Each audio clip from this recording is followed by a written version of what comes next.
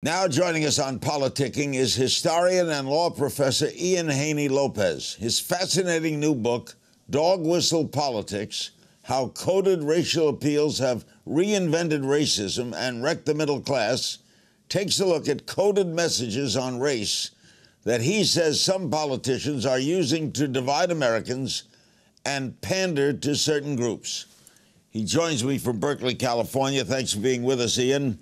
Delighted to be here. Explain the title. What are dog whistle politics? We'll start by thinking about terms like illegal alien or inner city crime, or even a phrase like take our country back. These are dog whistles. Like a literal dog whistle, on one level they're silent about race. But on another level, they're triggering strong racial reactions. They're triggering this sort of subliminal fear of immigrants from Mexico or further south, of African Americans in the cities, of a sense of panic about demographic change. And what I'm arguing is that politicians are strategically trying to mobilize anxiety among voters as a way of winning votes. Are you? You're not a psychologist. No, not a psychologist, but a historian. And I think if we study this historically, we can really see this process at work. We can start with people like Richard Nixon talking about forced busing or states' rights, Ronald Reagan talking about welfare queens, George Bush talking about Willie Horton. There's example after example after example of politicians using these coded terms that on their surface, they don't specifically say race. And this allows a level of deniability. These politicians can say, race? Me? I'm not mobilizing racial fear. Not at all.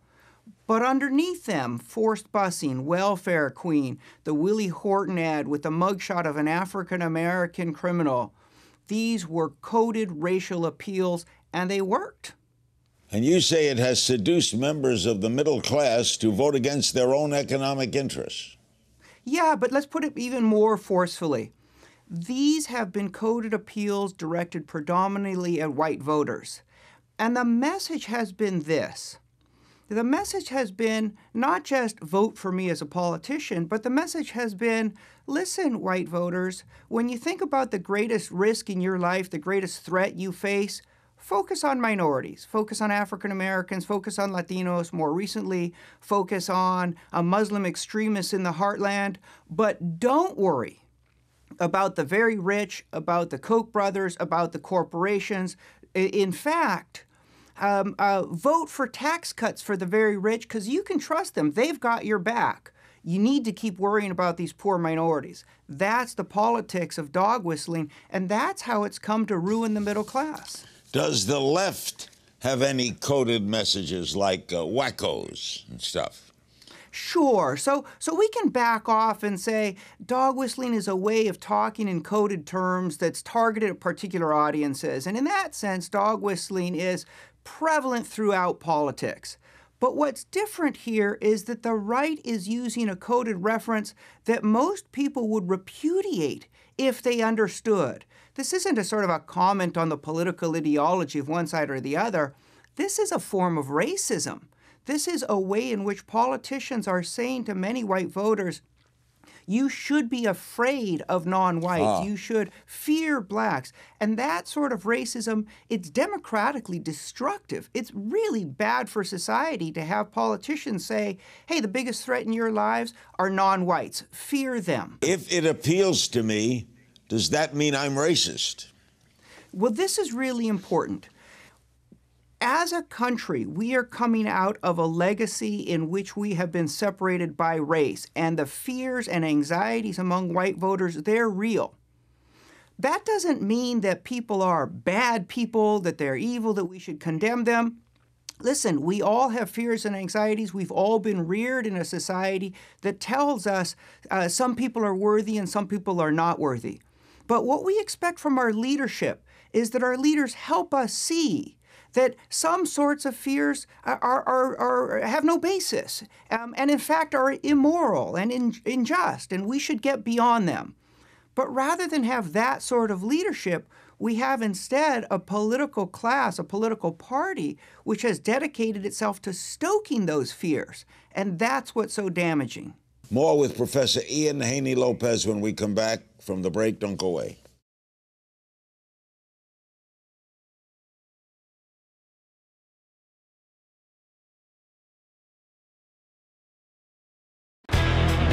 Welcome back with Ian Haney Lopez. I'm talking with this history professor. His newest book is entitled Dog Whistle Politics: How Coded Racial Appeals Have Reinvented Racism and Wrecked the Middle Class. In it, he takes a close look at coded messages on race that he says some politicians are using to divide Americans and pander to certain groups. He's joining us from Berkeley, California. If it's working, how did Obama get elected twice? Obama got elected, but not among whites. And here we really need to pause and take a hard look at this. Obama only received 2 out of 5 white votes in 2012. And this is not just about a black president. No Democratic candidate for president has won a majority of the white vote since 1964. This dog whistling has been going on since then, and in these 50 years, no Democratic candidate for president has won a majority of the white vote. And here's a couple of other numbers that we should grapple with. The Republican Party today draws well over 90% of its support from white voters, and 98% of its elected officials are white. This is a hard reality that we as a country are staring in the face. Our politics is increasingly divided by race. And now it's not to say that race is the only issue, far from it. But race is a central issue. And we won't heal as a democracy until we start grappling with what has happened in terms of how race is being used to divide us politically and socially. When did this change? Because the Republican Party, the party of Lincoln, used to get shut out in the South. The Democrats, the Dixiecrats, they voted for Democrats, and Democrats got the white vote then in the South. When did it change? It changed in 1963 and 1964, and I'm so glad you asked that, because this really drives home that this is a matter of strategy and not a matter of bigotry among Republicans. So if we look at 1960, the population as a whole was pretty evenly divided in terms of the Democratic Party and the Republican Party as to which party was most likely to support civil rights and to help African Americans. But it shifts in 1963, 1964, because that's when Republican leaders realize that there's increasing anxiety among whites generated by the civil rights movement, and they can use that anxiety to begin to peel away votes from the Democratic Party. Now, you're exactly right. At this point in history, if there's a white man's party in the country, it's the Southern Democrats. They've been using violence and fraud and subterfuge to drive down the black vote. But Republicans make the strategic decision that they too can be using race. It doesn't work so well in 1964, but by 1968 they're winning a majority of the white vote. By 1972, with Richard Nixon running against forced busing, running against integration, warning people about law and order, Richard Nixon wins 70% of the white vote in 1972. So it's really in this period, 63, 64, the strategic decision is made. And it has been working ever since. And again, to reiterate, no Democratic candidate for president has won a majority of the white vote since 1964. And that is a telling fact we need to focus on. In fact, it may be forgotten, but the first time I interviewed Jackie Robinson was when he supported Richard Nixon in 1960. Richard Nixon in 1960 was politically moderate. Correct. Richard Nixon was racially moderate. Richard Nixon shifts from 1960 to 1968 because by 1968 he's learned that he can use race to win votes. And here, this is the way in which dog whistling really has 2 components. The first component is, hey, you can use race to win votes. The second component is you can not only use it to win votes, but you can use it to create fear of a liberal activist government that supports the middle class. And that's not Richard Nixon so much, who was a moderate Republican. That's more Ronald Reagan. When Ronald Reagan starts telling stories about welfare queens, what he's saying to white voters is not just, hey, vote, not just an appeal of white anxiety. He's saying, minorities are a threat to your lives, but so is government, which coddles them through welfare payments taken from your taxes and which refuses to control them through lax enforcement of criminal laws. You need to be worried about minorities, but you also need to fear and resent government.